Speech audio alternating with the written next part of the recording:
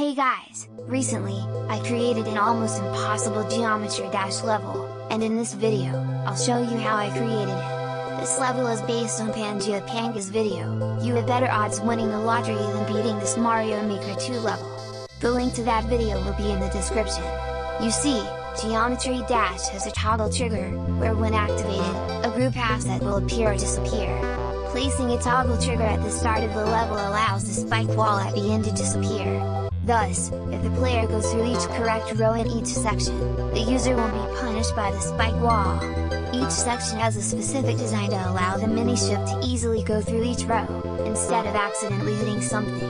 Each section also has 5 rows. 4 out of 5 of the rows have a toggle trigger, which will make the spike wall appear, and kill the player. I'll also send the ID of the level in the description, if you want to try and beat it yourself. Have fun, and good luck, you'll need it.